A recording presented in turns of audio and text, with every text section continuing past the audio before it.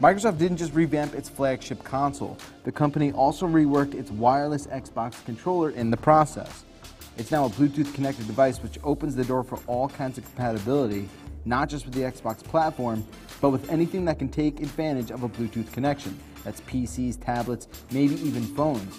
And if you're using it for gaming on the PC, you won't need that USB adapter anymore. You can also completely customize a new Xbox One controller using Microsoft's online design studio, making a seemingly endless amount of customization and color options. You can even add your name to the front as well. The new controller also has textured grips for better handling, and Microsoft says the controller will work at even greater distances. The new controller will ship with the Xbox One S, but it will also be available separately soon.